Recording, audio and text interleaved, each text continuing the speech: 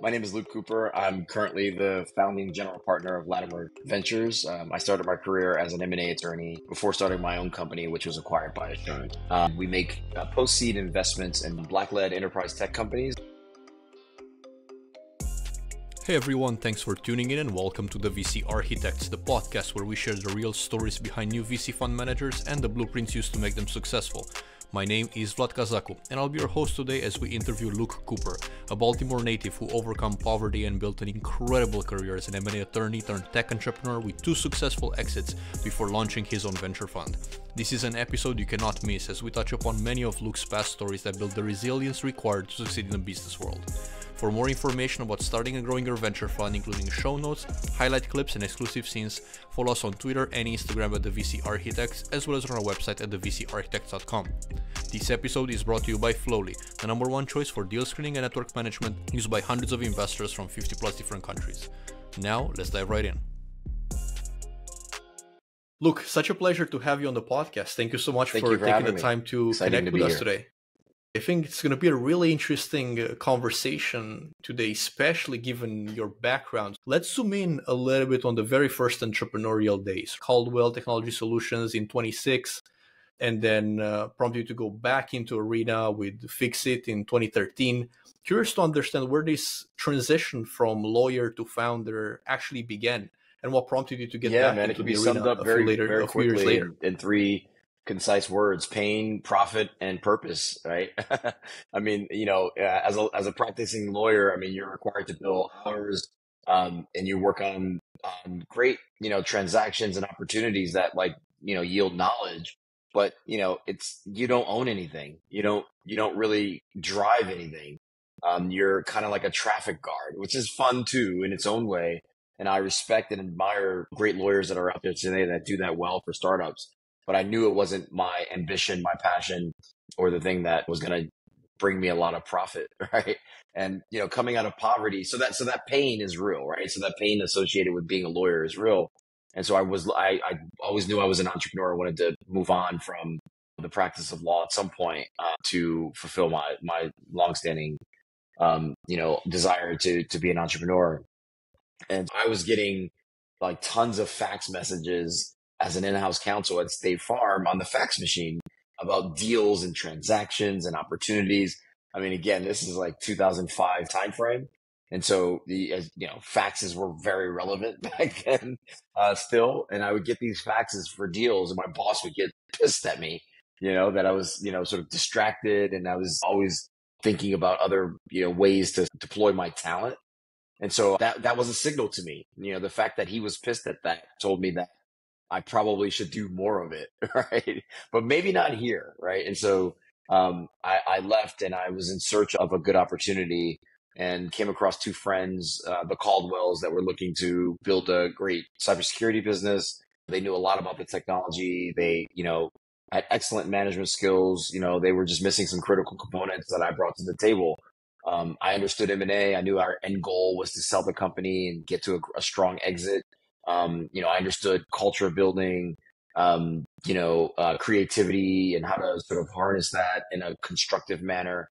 And so, I brought a lot of those things to the table that, we put together as a team and really executed well over the course of 4 years and got to a strong exit, exiting the company to Khaki. And it was the first opportunity for my eyes to be open as to like the power of innovation, creativity, and hard work, being applied to your own personal ambitions.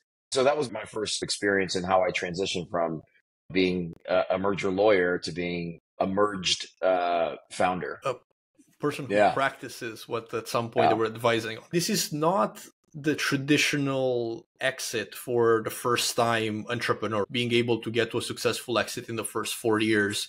So I'm curious to understand, how did you take that learning and move it back into the entrepreneurial arena in 2013 with the Fix It, and take that as well to an exit, and what you really did between the two companies? So I didn't take it well, right? Like, I think you don't always, you learn well from mistakes, right? You learn a lot from errors and judgment or things that you could have done better. And I think the learning is more acute when it's those scenarios. But I think as humans, we're just innately wired to just celebrate wins as opposed to like learn from them, right? And when we win, we don't do sort of the deep technical analysis as to like what really drove those wins, right? And you see this like in an engineering culture. In engineering culture, you do retros.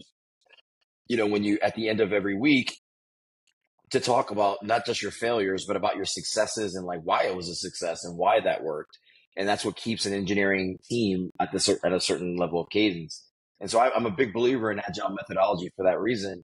But I didn't really execute well on agile methodology as I was going through that first startup. I was just thinking that a lot of that was caused by my own effort, hard work, hustle, some luck as well, and a lot of intelligence, right? And so that folly, that hubris oftentimes leads to other poor decision making. And so poor decision making sometimes doesn't reflect itself in like just making a bad decision. Might get your timing wrong.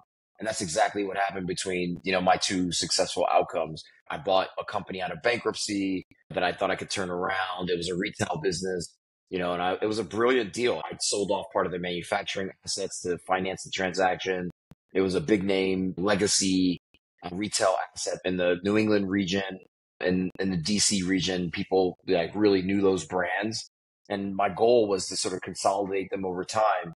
And, I just got my timing wrong. And 2008, 2009, 2010, we were dealing with the fallout from the 2008 crisis. And I closed on that company in the middle of 2008. Right. And then the fall of 2008 happened.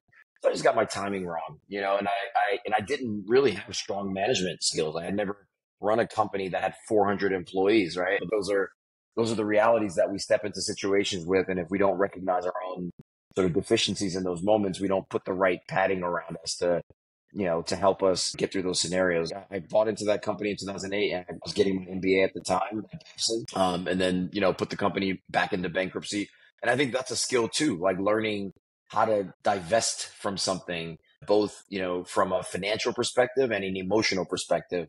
And it just made me stronger. It gave me more confidence. I talk about in my experience, I write about them, fervently. People know about my failures because I think it's important to, not only expose to yourself why you failed, but to other people in a way that helps them navigate those things. But I think also it's important to take some time, right? So after the failure, I took, the better part of 10 months just really figuring out what I was going to do. I stayed home with my son.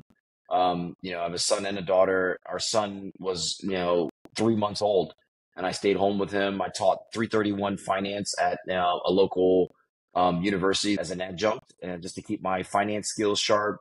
And I just thought really deliberately about how I wanted to present my talent to the world. What I wanted to do that would bring more profit, more passion, more purpose to my life. I started to think about hard problems I'd seen. To be successful as an entrepreneur, you got to be focused on solving hard problems. And I thought very, very deliberately about, sort of problems I'd seen. And one that I saw recurring, sort of incessantly was the poor customer service experience that you got when you dealt with insurance companies. And I was part of that infrastructure as an M&A attorney and also in-house counsel. I'd seen it firsthand. We would get these faxes of cases and claims and other things from clients, and it was a slow process, and they never got their money back in time. They never got their cars or things, their possessions back. There was not efficient communication. There was never any sort of data aggregate that like a repository that told me as the in-house counsel, told claims, told the insurance company, the third party administrator and the customer, where we could see all of that data in one place. Like all of those things were kind of missing from the experience. And so as I start to think very deliberately about that, I began to think about what kind of solution could occupy that space. And it took us about a year and a half to really land on the right solution. But by 2014, I'd gone through Techstars and really been challenged on the model in ways that made me think about, the right entry point, the right solution, web-based, web app, mobile app. There's a lot of decisions. And ultimately, we built a web mobile API that could connect all your data to what was happening to your $18 billion of mobile devices, which, kind of is what's spent annually on this category. And we later learned there was all like manual processes that were governing it. We also learned that 50,000 daily Genius Bar requests where someone would say, I have a problem. And a large plurality there were coming from of those were coming from, the corporates that didn't have the infrastructure to solve their own problems. And so my team and we quickly deduced that if we built a product that could accommodate the corporates in a way that gave them a one pane of glass, so to speak, of all their information, and also solve the problem for them by connecting them with, real time availability of technicians that were out there in the field that could solve problems, we could build that into a big company. Right? I knew it. I knew that we could. And we struggled, right? We struggled, we raised $6.5 million for the company. I grew it 300% year over year, acquiring, half of the Fortune 500. But we were still running out of cash by 2019. And I knew I had to get to an outcome. We had been developing relationships along the way with strategics. And, one of the strategics that we built a great relationship with led to a great conversation in Las Vegas that ultimately led to the acquisition of the company 6 months later. And the company went on to go do more than $500 million for the acquirer. And now I'm an investor. And as I look back at that time, it took a year between the time that I was an investor and became an investor and the time that I exited my last company. And I was just investing in other companies and investing really with the idea that, hey, are there other people that are like me that, have great companies, they just need a little bit of support, both financially and otherwise, that could, lead them to a better outcome than the one I got, capturing more of the value that they're creating for the acquirer. And so that's what I'm doing now. I'm taking advantage of the mispricing that I see happening to these, incredibly gifted potential Black unicorns that are overperforming, they're undervalued, and I have unique access to them. And before we dive into Latimer Ventures and your work as an investor, I'm curious to spend just a little bit of time on the fundraising journey of Fixed, because before backing founders, you're a backed founder.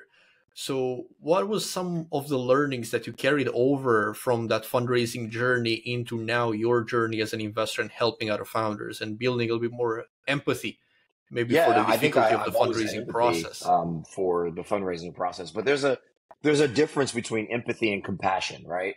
Empathy is like, hey, I feel bad that you're in that situation. When I was starting Fix, for example, during the very muddy part, I had a daughter going to stage 4 cancer, right? Our 4-year-old went into stage 4 cancer. A lot of people empathize with us, right? And empathy, in the case of cancer, for example, is, hey, I feel sorry that you have cancer. That's awful. Like, we feel awful. We feel bad. And you just kind of stayed kind of stuck in that, sort of exchange, right? But nothing actually gets accomplished, so I think as a founder, and as a person supporting founders, as an investor, you need empathy for sure, right? But you also need compassion.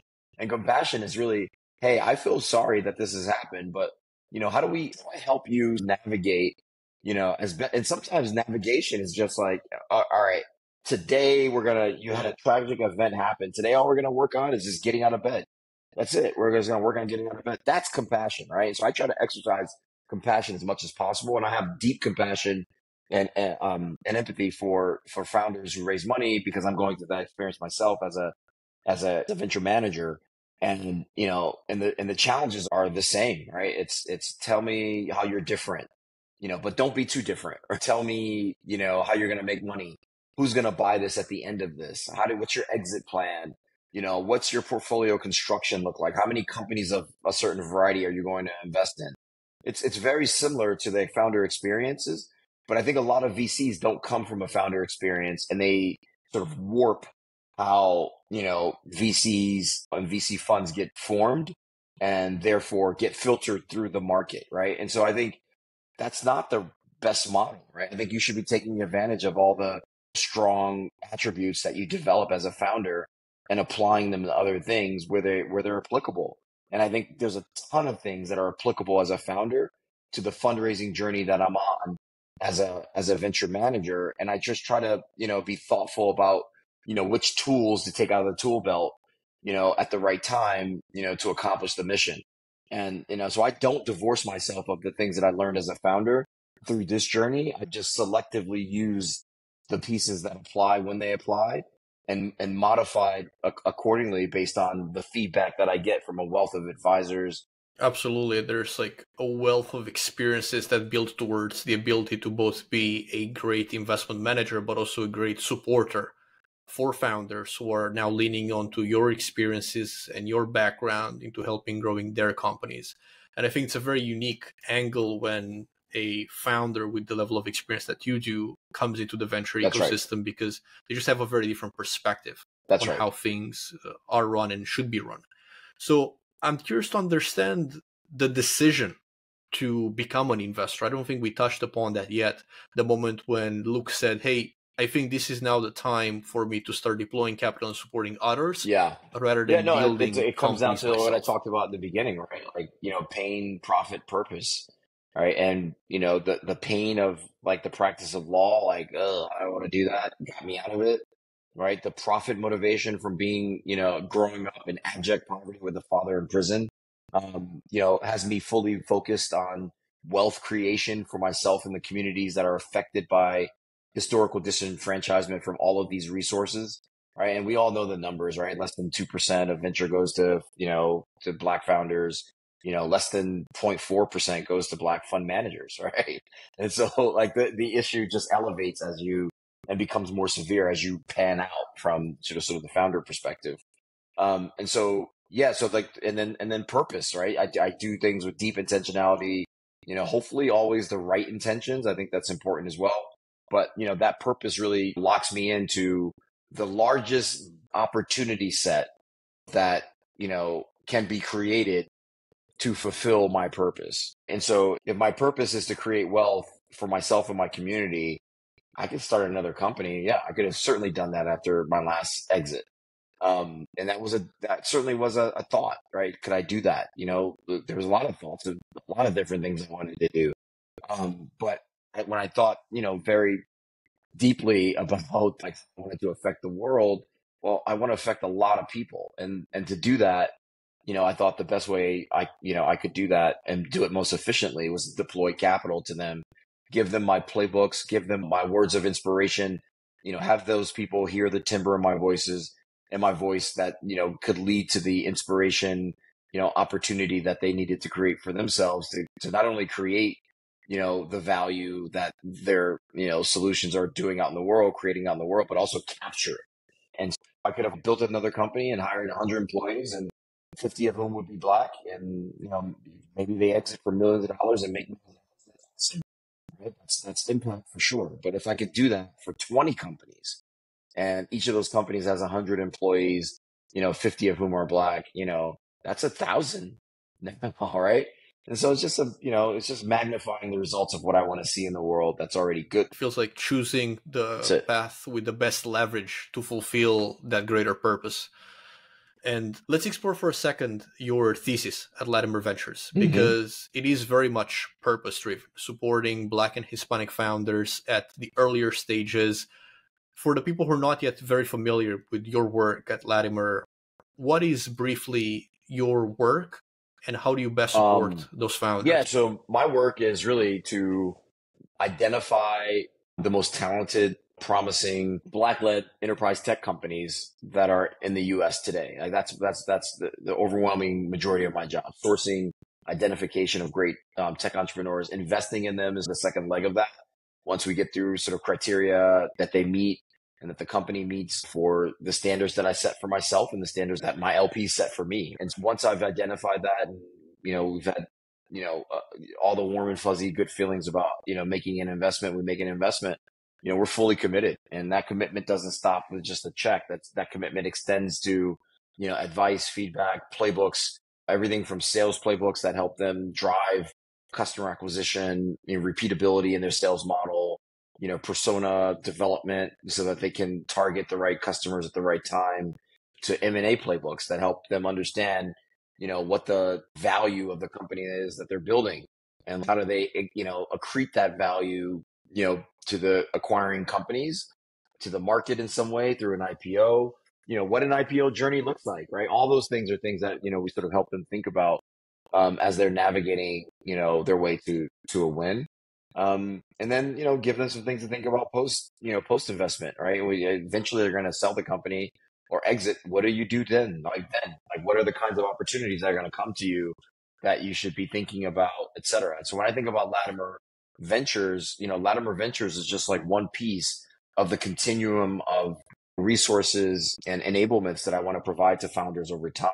It extends out to Latimer Advisory on the M&A components to help them think about M&A, and in the future we'll have Latimer, consulting maybe that helps them with their careers as they think about the next, sort of board seats and, book deals and other things that are going to come to them as a result of the incredible stories that these folks have, the journey that they've gone through to get to those outcomes, and the communities they come from and how they can so deeply impact them with, news of what they've done. And it's a very convincing narrative, right? With a lot of different synergies between some of those entities. But there was one point when an external party, the very first LP, said, you know what, Luke, this makes a lot of sense to me as well. Here's some money to make this a reality. Can we peel back the curtain a little bit behind that very first interaction, the very first yes, who solidified the fact that this is happening? Latimer Ventures is not just really a plan anymore, right? It's an actual fund. So I wouldn't say it was one individual. There's certainly some individuals that are more prominent than others. Dan Rizzo comes to mind. He just, was a believer right at the beginning, but he didn't commit right away. It was a group of us that sat down and I shared my ideas, and I encourage founders to do this too. Share your ideas as fucking raw as you can make them, right? The more raw you share your idea, the more real it is, the closer it is to the vision and the reality that you want to see in the world. And that's what investors, will understand the best, and they'll be able to give you feedback on that, right? Because where you start is never where you finish. Always, it's always sort of a journey. And so I started with this idea that I could raise a very large fund that could do not only direct investment into diverse founders, but also indirect investment through fund of funds activity, right? And I got great feedback, right? And the feedback was really like, hey, it was feedback I tell founders all the time, right? Doing one thing is hard, right? Doing two things in a startup is not necessarily, twice as hard. It's exponential, right? And so in thinking about that, I sort of stepped back from the idea of doing an indirect fund, alongside of our direct vehicle. And then, the investors in the room gave me tons of feedback on that, and they all committed in that room. I mean, there's no better feeling than to have a meeting like that and have all your investors in one room and you're talking about your dreams or visions or embarking on the journey. There's no better feeling than walking through all of those things and then getting to a place where investors say, wow, that's amazing. There was also pruning feedback that helped me evolve the idea into what we have, more of what we have today, which is a better starting place than where I think where I initially started.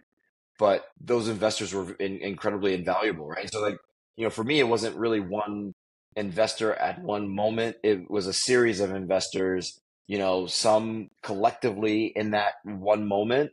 And then over time, here and there have been like one-off conversations that have led to, big checks from investors like Doug Song. He built Duo Security. I have just deep admiration for him and his team and what they were able to accomplish over the course of 10 years.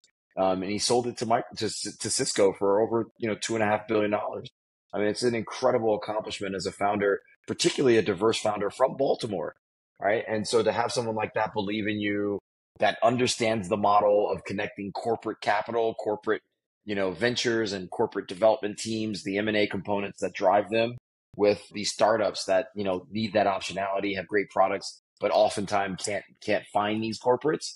There's no bigger happiness than, seeing someone like him come on board and be a big supporter of what we're doing.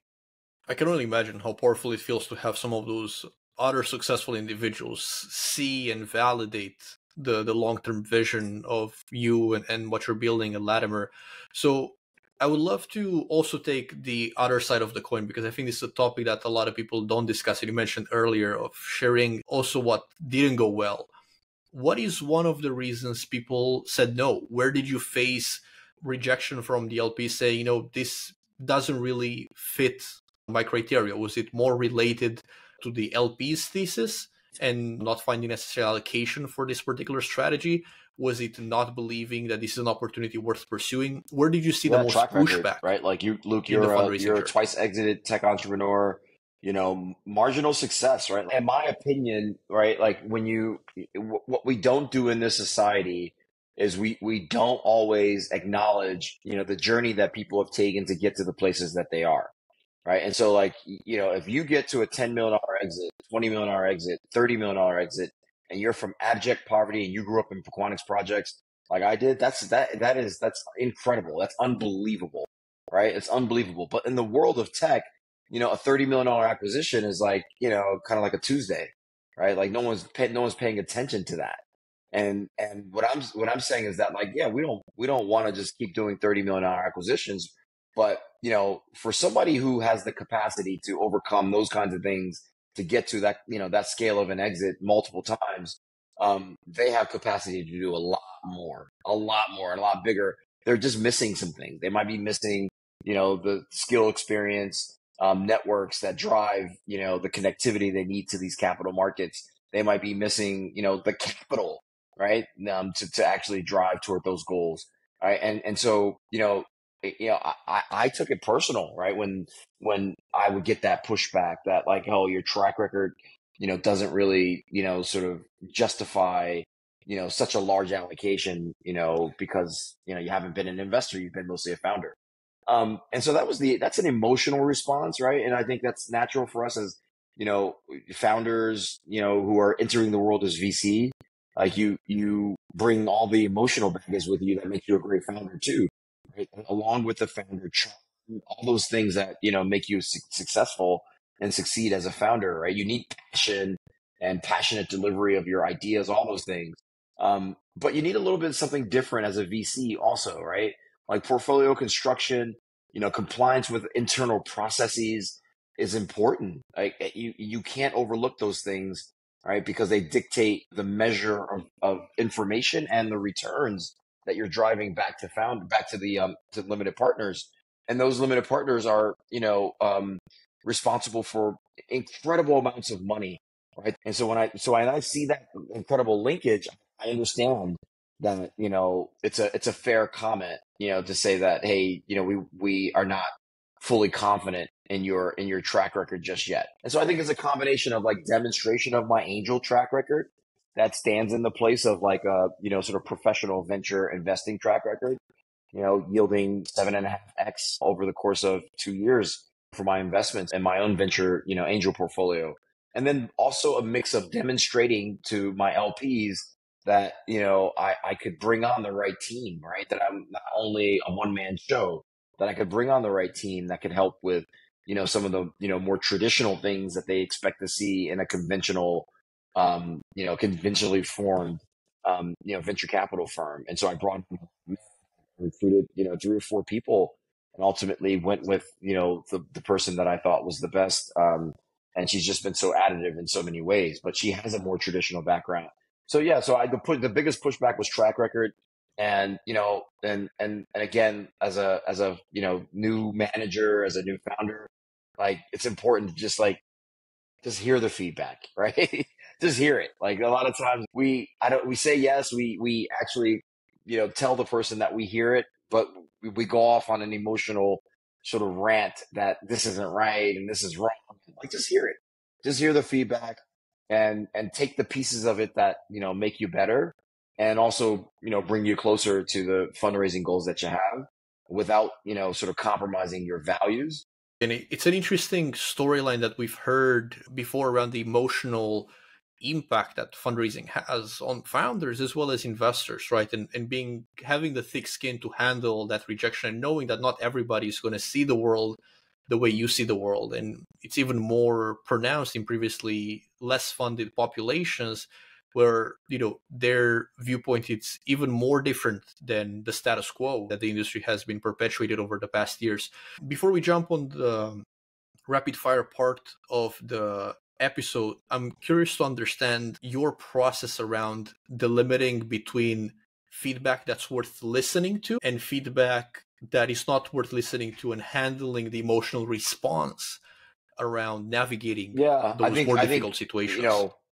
Everybody should have a set of core values, right? Like, I think COVID was a great time for us to sit back and say, hey, things are slower right now. this is a great time to revisit what I stand for. Right? You'd be alarmed how many people I ask that question to, like, what do you stand for? They don't really have an answer at all, right? And so, but when I think about that question, right, to me, it reflects a set of values that sum up how I think about myself, the world, and my interaction with it, right? And when I think about those things, some of the core values that I think about that are important to me as a individual, are hard work, patience, sacrifice, self confidence, right intentions, some of those things, and so when you're interacting now with the world with that perspective, and you come across a mentor, or someone who's giving you feedback that is not coming from a place that is consistent with those values, that's a signal that advice might be tainted in some way, right? And so it's important to recognize that as founders, and not like not ignore sort of the reality of what you're seeing, right? Because oftentimes as founder, we second guess ourselves often, right? And we're in such desperate sort of needs, circumstances, that we will typically listen to folks that we shouldn't listen to, because like they got money and we don't. You know what I mean?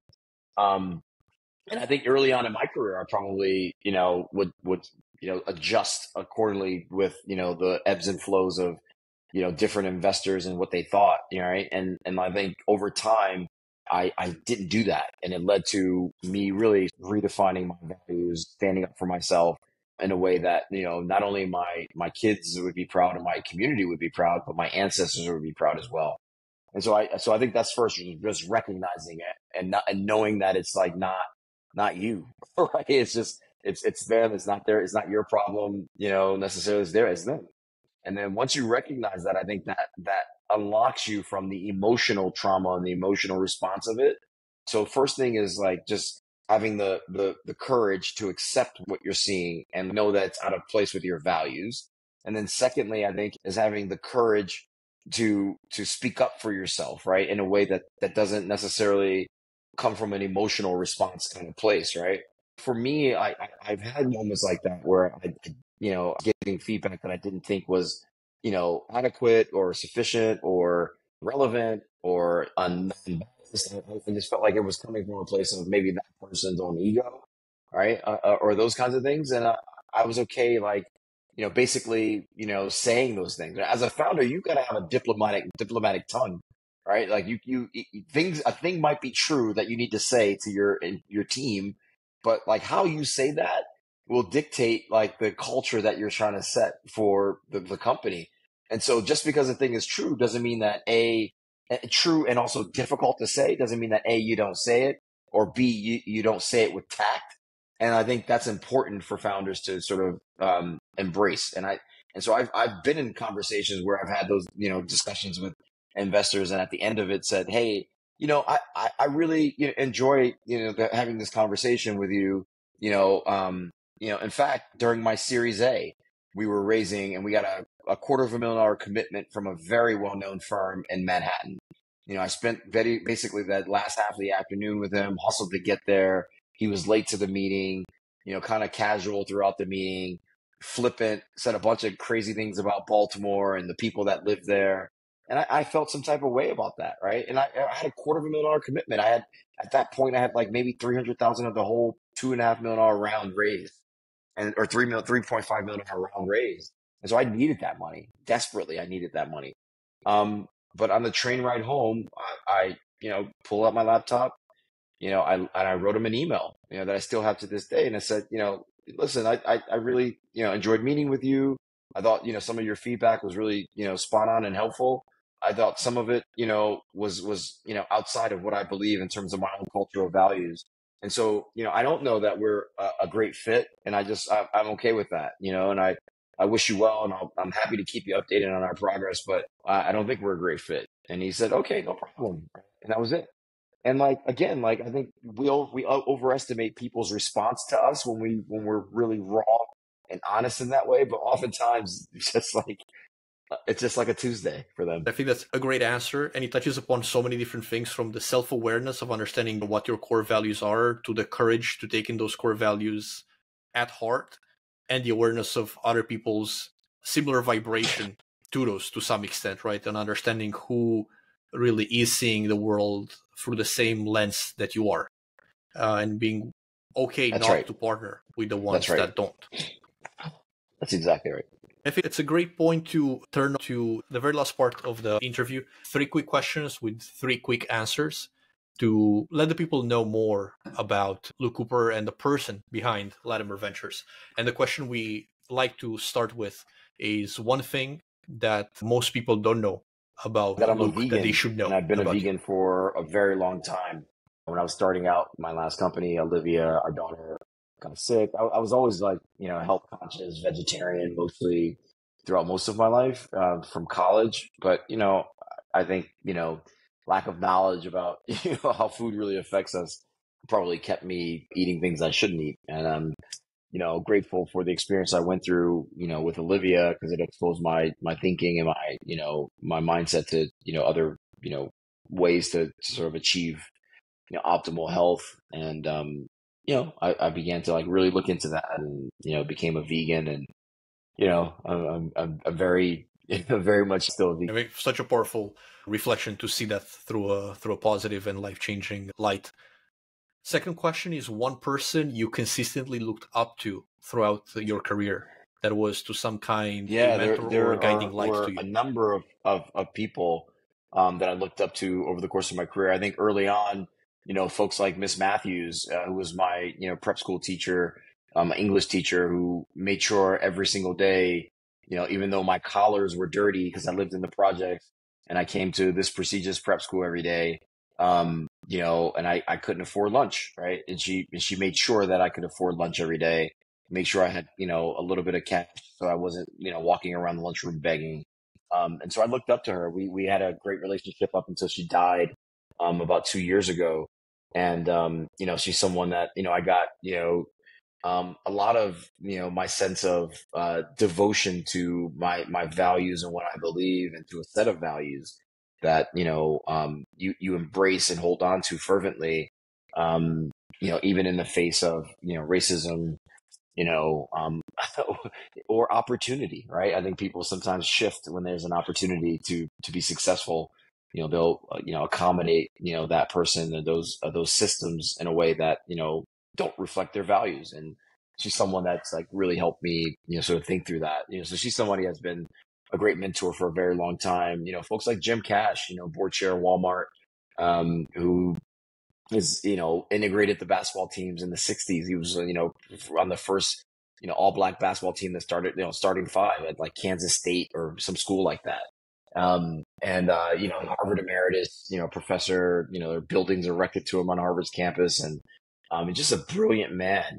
And he goes about his work in a way that is inclusive, right? Because I believe that. I believe that we're all responsible for this work of elevating the voices that have been less heard in our society, and breaking down systems that have, historically held people back from, fully participating in the American dream. And he does that in a way that gets everybody working together. And so he's somebody that I deeply admire as well. He's been a great mentor for me, over time. I mean, I could reel off a bunch of other mentors and folks that I draw inspiration from. Some are not with us anymore. Very inspiring answer, and I'm really curious to hear your answer to the last question, a long-standing tradition at our company, which is ending the conversation with a point of gratitude.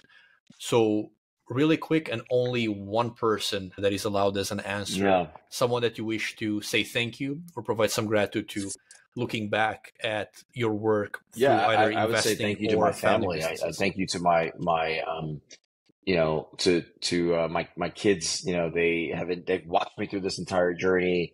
They've been on phone calls. I remember, as I was exiting the last company, one of my employees, did some crazy stuff, like really, really crazy stuff that, really necessitated, a termination. And my kids had to sit through that, because the only way I could do it was on a phone call, Zoom, at a time when we were trying to do, sort of a family activity, and they had already, been deferred, for like a whole week on this activity. And I was not going to do that again. And so they sat through that. And I thought it was good learning for them. But also, the the uneasiness with that kind of, action that you've got to take as a CEO, right? Is not just felt by you, it's felt by the people around you as well. And, I'm sure my kids felt that. So like they had to endure some of the, uneasiness I felt, through, my journey as a founder. So I'm so thankful for them and their mom, for just being an incredible mom, incredible wife, ally, supporter, of all of my ambitions. And someone who's just like really, sort of made sure that the pieces were picked up, when, I couldn't be there to pick them up. And so I'm incredibly grateful and thankful for those people. Fantastic. Look, my gratitude goes to you for such an honest, transparent, and really engaging conversation that I'm certain listeners will take note of and learn a lot from. It's been very inspiring to hear more about your story and your background. And I'm excited about having you back on the podcast at Latimer Ventures Fund 2 and discussing your continued success as you're continuing to back unbelievable founders from previously unfunded backgrounds in a city that before you may not have been on the venture map as broadly as it is right now. And excited to see your journey ahead. Excited to be here. Thank you. Thank you so much. What a great conversation. If you enjoyed it, make sure to like and subscribe to our podcast and be on the lookout for a new episode in 2 weeks featuring another amazing fund manager and their story. This podcast was made possible by Flowlie. If you're a fund manager, angel investor, family office, or syndicate lead who receives a lot of deals or simply wants help sorting through the noise, create a free account today on Flowlie at flowlie.com. That's FLOWLIE.com, and get access to an AI-assisted deal screening engine and network manager that will dramatically improve how you work. Are you ready to take your investing journey to the next level and join hundreds of investors across the globe who use the platform every single day? Find the discount code in the show notes and sign up today. That's it for today's episode. See you next time.